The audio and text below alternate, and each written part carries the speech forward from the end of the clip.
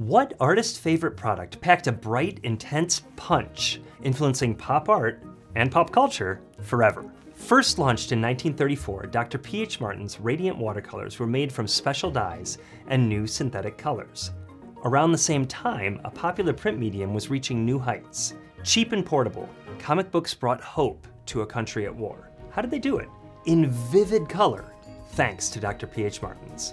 Incredibly vibrant, they could be blended into custom formulas that became the official standards for characters and logos. Plus, they were compatible with the process used to turn hand-colored pages into print. In the golden age of comics, printers used a low-cost, 4-color process limited to cyan, magenta, yellow, and black. Ben-Day toning didn't require intricate techniques like cross-hatching or stippling. Instead, 4 overlaying dots were used to create a wide range of printable colors.